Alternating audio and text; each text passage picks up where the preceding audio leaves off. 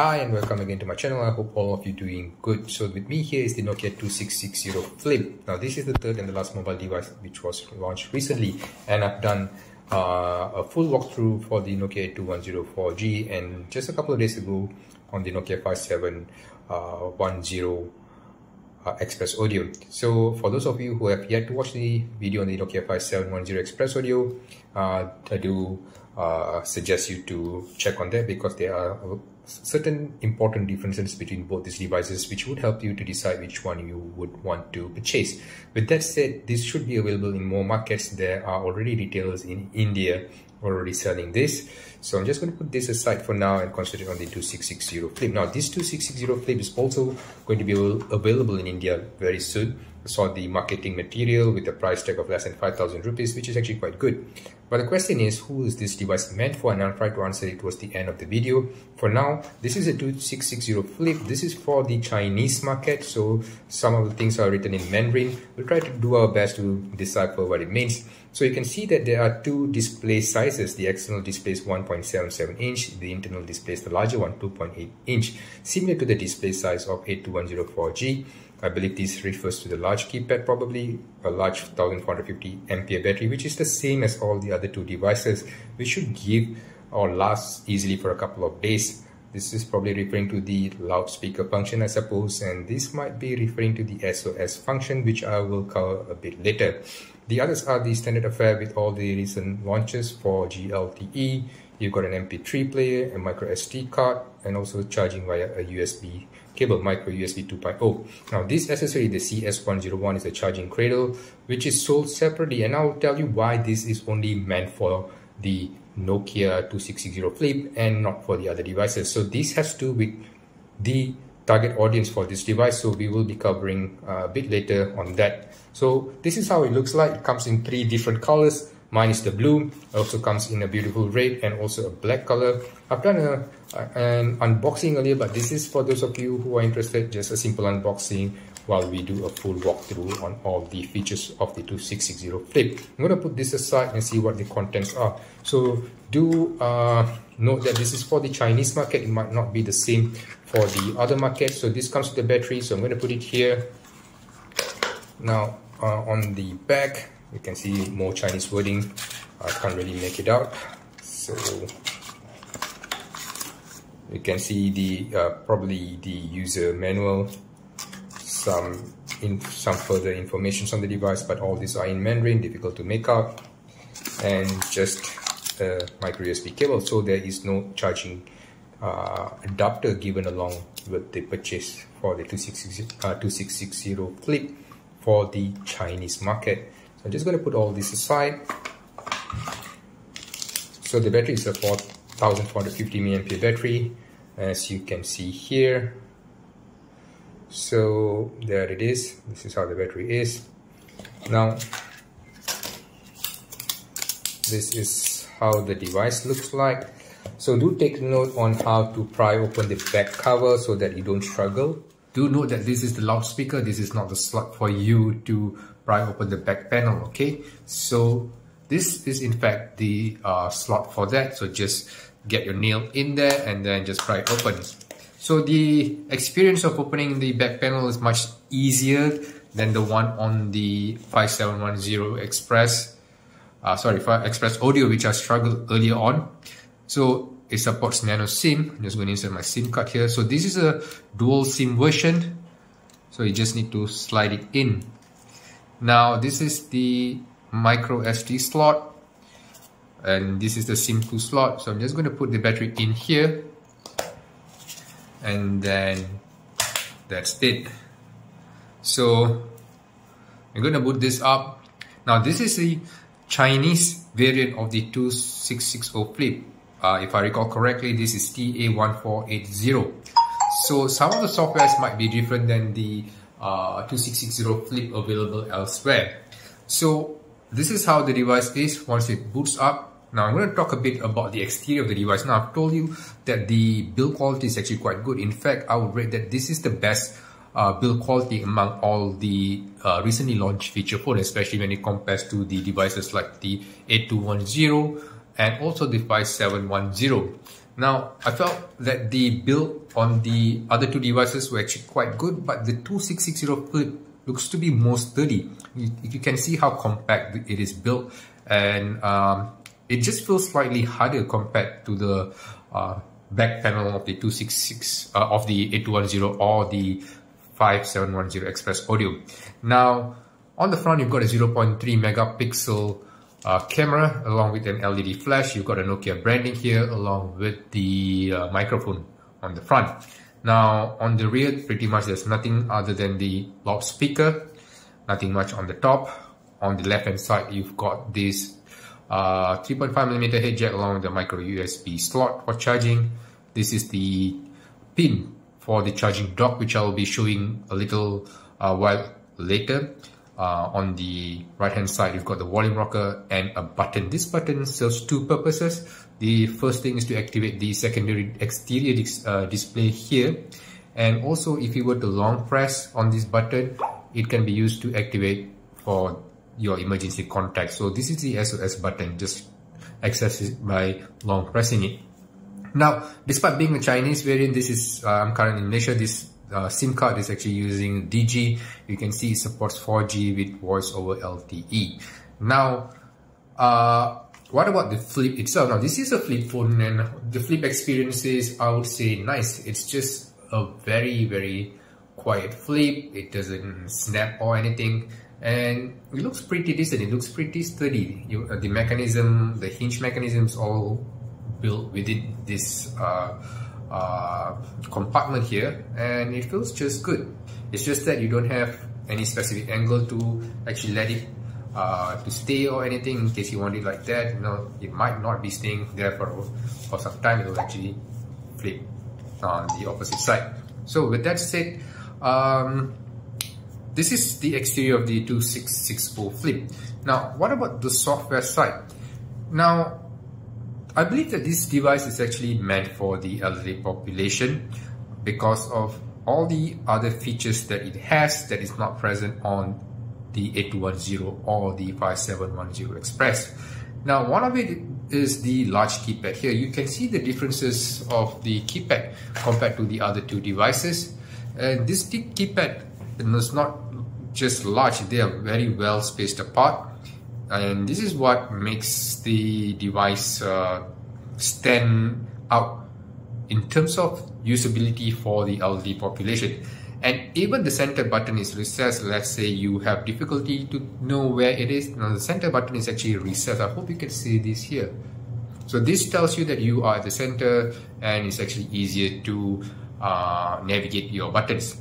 The same reason is seen on the charging side. So I believe that the 5710 and the 8210 has no charging dock, because if the elderly population or anyone that is using the device have difficulties with the fine movement of the hand, struggling to charge this device, they can just slot it into the charging dock, and that's about it. So this makes your life a bit easy. This is why the 2660 flip might be the best candidate when it comes to devices meant for elderly population.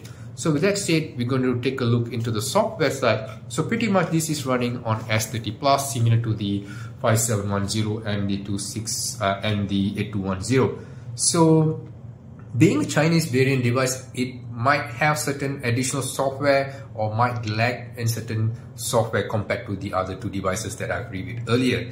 So we'll talk just a bit about the display. It's a TFT display, 2.8 inch, which is similar in size to the one on the 8210, larger than the one on 5710. The external display is about 1.7 inch.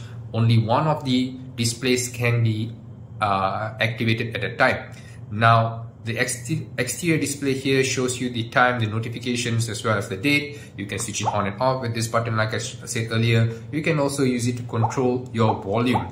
Alright, so it's quite easy in terms of that, but you cannot use your secondary display for your selfie, because this camera does not support any selfie features. So with that said, the menu button themselves. So let's say that you have difficulties in your visual acuity. If you think that the icons are small, you can actually make them easy by just enlarging it. So all you need to do is to go to the system, you go to the main menu view, and then change the way the menu looks like. So now you have a single icon appearing for the entire screen, which is make the things easier for elderly people, especially if they have difficulties in seeing.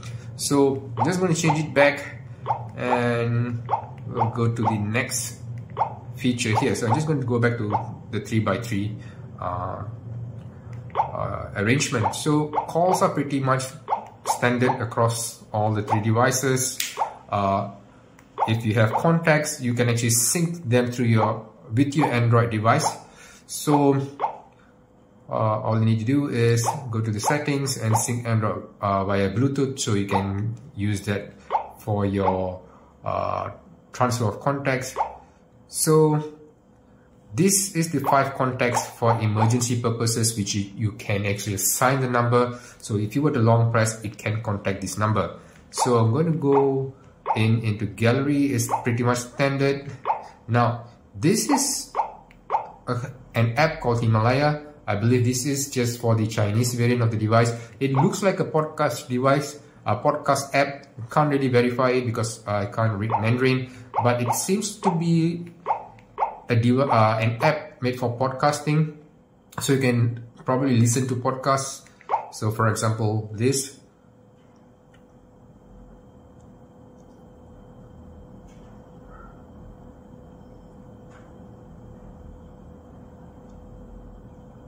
So it's taking some time to load. Okay, I can't understand what it says. Now I'm just going to press on that. Something is not right here. So let's go to something else just to show you that we support certain apps. Alright, here we go.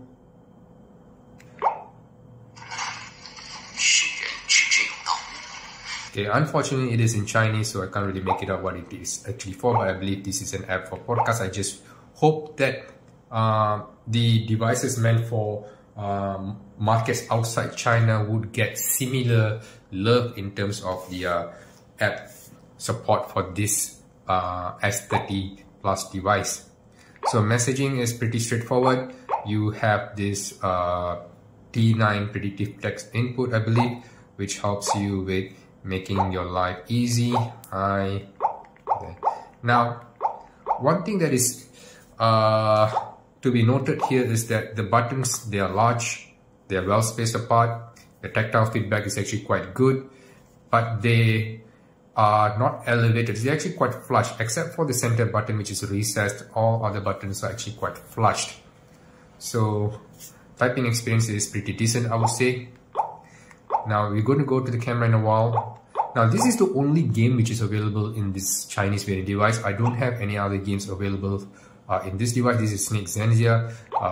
I've showed you in my earlier reviews how you can actually kill some time playing this game. If you get bored with it, you can change the level. You can also change the game type according to whichever things that you feel improve your entertainment level. So pretty much that. I don't have any other games here, so I believe this is probably limited in the Chinese unit. Probably more games is available in the global unit. This is radio. We're going to come back to this in a while. Videos, I don't have any videos to play here. So let's go to the settings here. So if you go to the system settings, you can see some of the features that is available here. Do note that this, even though this is a feature phone, it is capable of receiving online software update. So if you go to product info, you can see that this is TA1480. My carrier is DG at the moment. Some other information here. Firmware. Yep. Pretty much that. Now, when you go to messages, as usual, you can actually receive your MMS here. You can control the backlight brightness. You can choose what the type of notification to be popped up, or the amount of notification that you want to show only the icon or the details of it, which is pretty neat for a feature phone. And if you go to connectivity, you have Bluetooth. So One thing peculiar about the Bluetooth on this device is that GSM Arena states that this is Bluetooth 4.2 instead of the Bluetooth 5.0 which is available on 8210 and the 5710. Bluetooth 5.0 supports low energy, means it conserves battery and also has improved connectivity in terms of the stability of the connection, but 4.2 not really. So I'm not sure whether this information is accurate or not, but if it is, I'm not sure why HMD Global decided to go with this. So dual SIM, you've got all this. You can choose actually which SIM to allow the data connection as usual. And personalization allows you to change your ringing tone, your wallpapers for your background. The theme, you can just change the accents of the colors, as you can see here. It's just changing. Keypad, yep, you can assign some speed dial to certain key numbers. Security as usual. Now this is as stated, it supports voice over LTE. So this is something which is good. So you've got the context for your SOS, as I've mentioned earlier. This is the message that you would want to pop up, and the settings, you can either choose call and even message if needed. So some of the information you can put is some basic information like your name, birth, height, weight, address, language, contacts. Important information such as any underlying conditions you have, allergies, your blood type, vaccination, medication, and other info. Now this is very helpful in case of emergency services where let's say if you were to find unconscious or nobody knows you and people have access to this information, and it could be really life-saving information. So these are the features that make the Nokia 2660 an ideal phone for the elderly population, because it really has a lot of these things to make their experience better, as well as additional features that probably it is important for this age group. So just moving on, calculator, pretty much the standard one. You've got an alarm clock, music. If you have a SD card, you can actually play. You can have the touch function here, and let's see, you have voice recorder, which is actually quite good.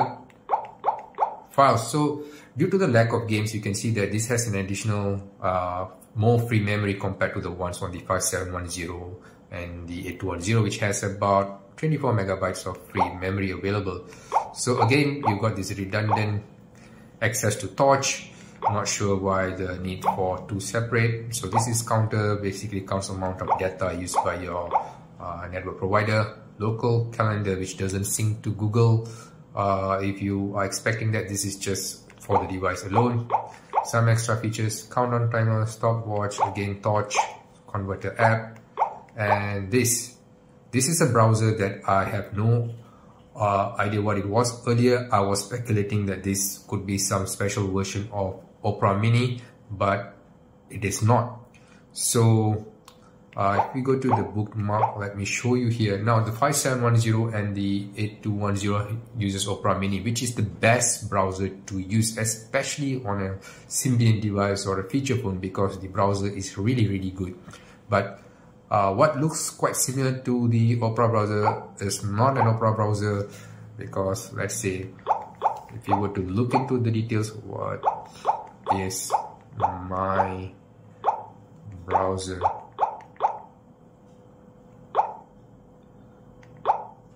Right, so we're just going to search.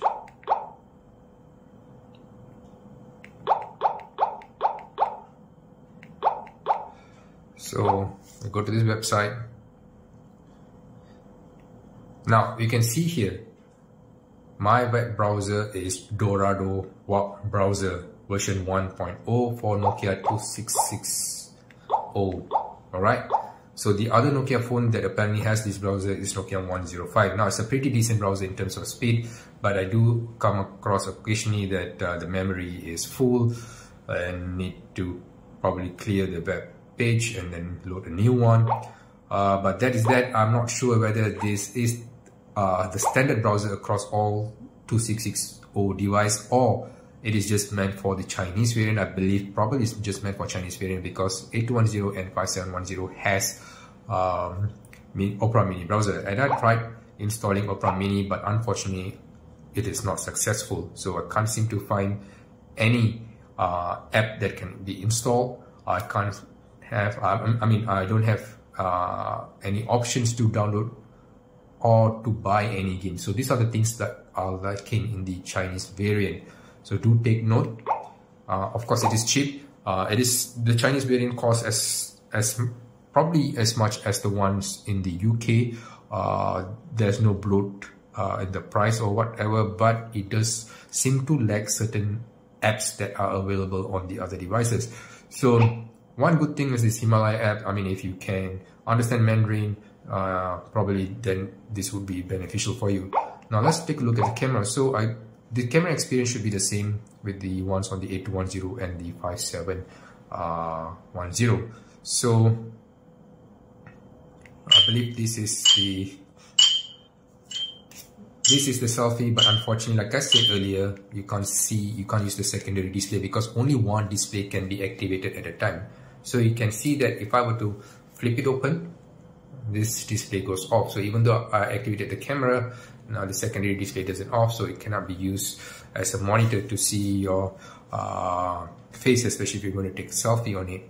And you can see how the camera angle is, so you probably need to bring it slightly up in order to be seen.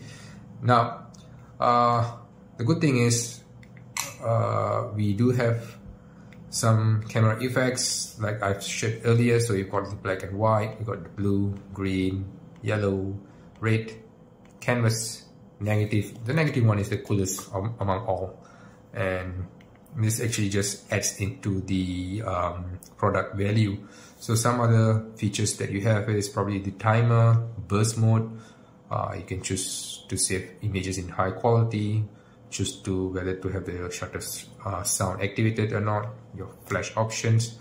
Pretty much the same with the 8210 and the 5710. Again, you can record.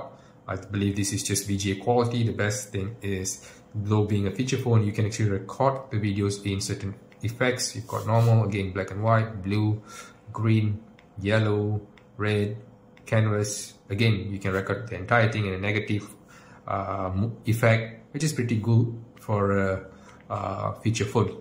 Now, let's talk about the radio. So if you were to watch my review on the 8210 and the 5710, the 8210 has, and all these devices actually support wireless radio, which means that you don't actually need to have the cable connected. But in certain conditions, such as a very close setup, then probably you will need the wired earphone attached to improve the reception. So you do have that with the 8210 and the with the 2660, because they do support this 3.5mm head jack, but that option is not available on the 5710. The other peculiarity here is that you can actually listen to the radio via your earbuds on the 5710, but I can't seem to do that on the 8210. So I'm going to try whether this is the same case with the 2660. So with me here is my trusted Nokia Clarity Pro earbud. Now, for those of you who have not had the chance to check on my review, I would suggest you do check on this. This is one of the best earbuds made by HMD Global. So I'm just going to connect this first. You can see the beautiful blue halo around the earbuds here. So just going to connect it. So to connect it, all you need to do is just go to settings, go to connectivity, go to Bluetooth, and see the devices which are found. So activate Bluetooth first for that. Now add new device.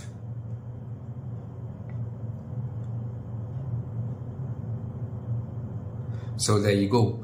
So stop and pair. So it is connecting now, and as you can see, audio switch to this accessory. Alright, so I'm going to try play the radio and see whether the audio comes out through this. So we're going to go to the radio now.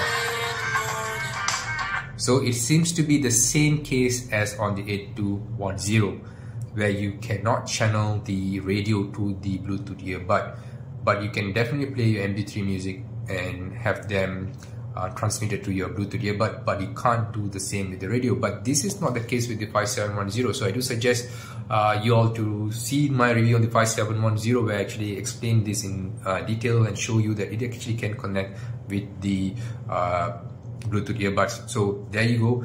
But whatever said and done, it is quite good to have a wireless radio options. As you can see, it is actually pretty good despite me being in a very compact and close environment at the moment. So this is the Nokia 2660 Flip, and I think this is the best device that you can get for your parents or your loved one, because this device is not only built well, it has additional features which could be life-saving for them. So with that said, I hope you actually enjoyed this review.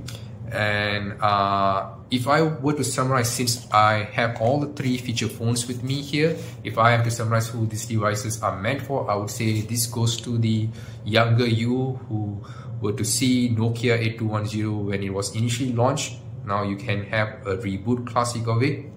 This is for the newer generation of people who just wants a detox phone over the weekend with some additional features. Then this would be the ideal one for you. And this would be the best phone for the elderly population for all the good features that I've said. So I still have one segment to cover, and that is the cradle charger. So I'm just going to do a simple unboxing of the cradle charger, and let's hope it works well as intended. So this is sold separately.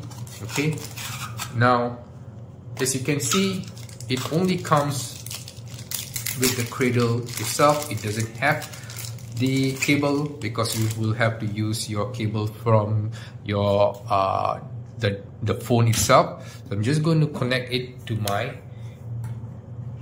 USB cord here. Alright, so there you go. So this is where you connect them. Alright, so I'm just going to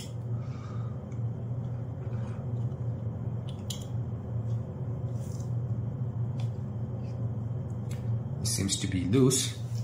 Okay, now let's try.